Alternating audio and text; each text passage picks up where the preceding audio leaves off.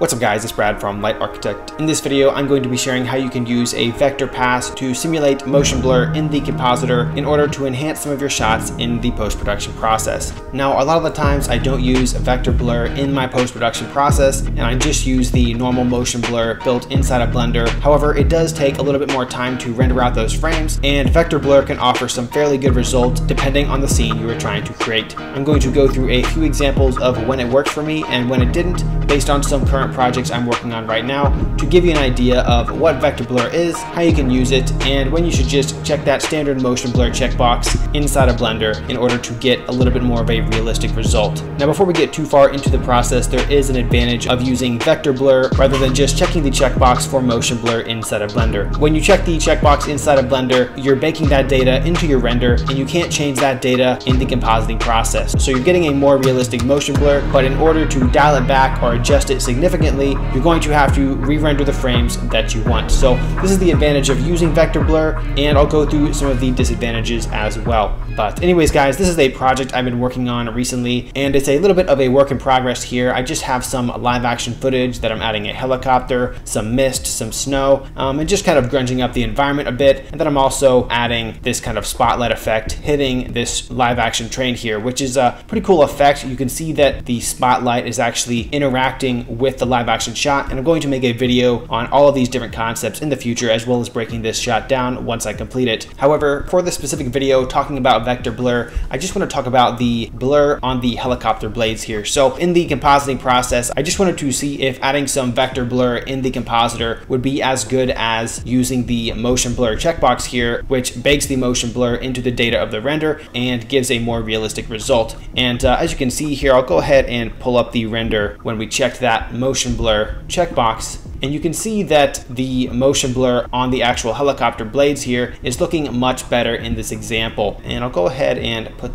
try to put them side by side here if I can. Try this. There we go. So you can see that obviously this motion blur is a little bit more believable in this composite. And that's because when you're using vector blur, it's taking the movement of the 3D object from frame to frame, and then rather than calculating the actual 3D lighting on the motion blur, it's just taking the vector data of the animation and just copying this propeller blade over and over again and just adding some blur to it. So it's a little tricky to explain, but essentially vector blur is not taking the 3D lighting into account. It's just kind of emulating real motion blur based on the movement of the geometry of the 3D object and then the singular sharp render here. So based on this example, I'm definitely going to be using the motion blur checkbox on this specific composite, but I just thought I'd share this example with you guys first before we get into how you can use vector blur to enhance your shots, because a lot of the time it does work really well and you can get away with using it and save some time on your renders. Alright guys, so to finish off this video, I'm going to go to a project that's a little bit simpler in order to show how you can use vector blur in the compositing process fairly effectively. So again, like I said, depending on your shot, it may or may not be effective, so it's just a matter of testing, but the rest of this video will show you how to use it if you want to do so. So this is the example shot we're going to be adding some blur to, and as you can see here, it's the same live action shot that I added that helicopter to, but I've just added some jets flying by our scene here. So as you can see here, I just play through our scene, just a little jet flyby, moving pretty quick, but super simple animation. So we're going to add some vector blur to these jets rather than using the motion blur checkbox here. So before we get into the compositing process, there are a few things we have to do in order to export the vector data effectively in order to use the vector blur node. So what we have to do is, for this view layer containing our jet, we have to go to our view layer properties here. And you want to make sure that you're exporting your combined beauty pass, your Z pass, as well as a vector pass. And this is going to give you all of the passes necessary in order to use the vector blur node, which is going to mimic real world motion blur. So go ahead and make sure all of those are selected. And then now I'm just going to go to render and render image, and we'll get into the compositing process.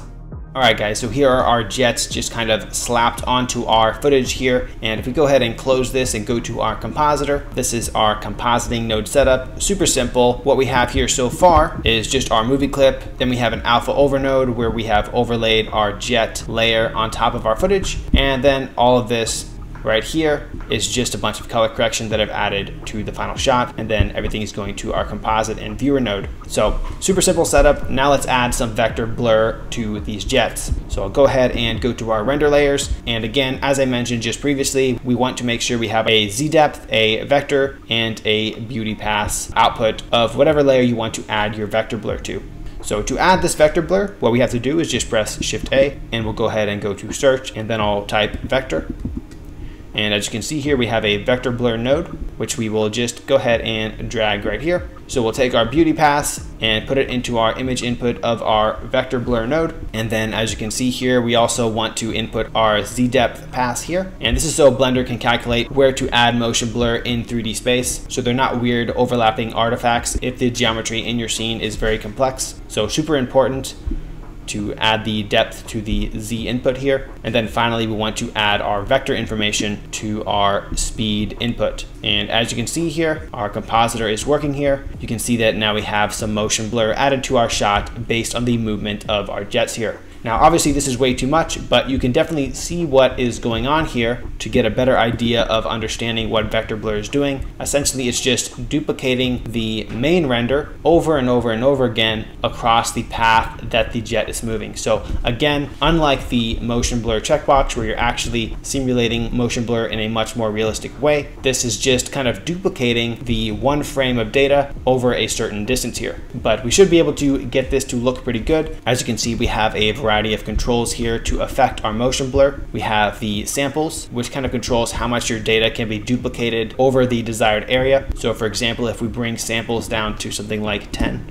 you can kind of see what's happening here much more easily. It's just duplicating that main render less times. So the lower you put this, the easier it's going to be to calculate. However, this vector blur is already much faster to calculate than the motion blur. So I recommend just increasing your samples until it looks pretty good. I'm gonna try just maybe 64.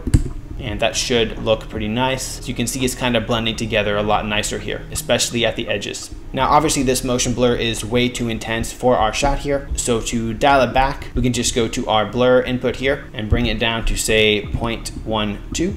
And there we go, that's looking pretty good. Pretty good amount of blur there, maybe 0.15.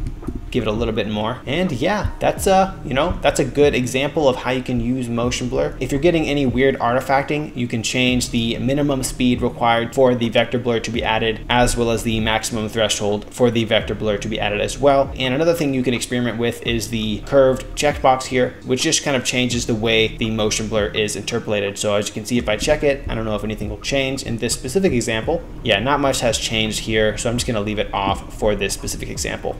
But yeah, pretty convincing motion blur. We can obviously color correct these jets as well to bring them into our composite a bit better. So we could add, of course, an RGB curves, maybe bring down the brightness a little bit so they're not too bright. That's looking a little nicer. Maybe bring up the contrast a bit to match our original shot. Little tweaks like this can help make it a bit better. Again, it's a little bit of a slap comp here, but hopefully you get the idea on how you can use motion blur.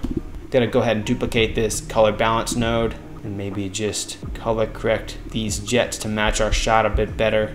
Something like that is not bad. So obviously there's a lot more we can do to blend these into our environment. I do have a tutorial on how you can create a jet flyby effect, so I'll put a link to that in the description below. But hopefully you get the idea on how you can use vector blur in order to get a little bit more realistic result. I think this is a good example of when you can use it. I do have an example of this shot rendered with just the standard motion blur using the checkbox here, and it actually didn't look nearly as good in my opinion. The motion blur was, you can see the edges here. Even though the motion blur is technically more accurate, it didn't look as good to me. Obviously, both of these are very quick composites, so we could definitely make them both look better, but just an example of the render with the motion blur checkbox selected. But anyways, guys, using vector blur is a great way you can save time on your renders, as well as have more control in your compositing process, rather than baking in that motion blur with the checkbox inside of Blender. I hope this video was helpful. As always, feel free to leave a comment in the comment section below if you have any questions or suggestions. Lots more videos and tutorials coming very soon to our channel, so I'll see you next time.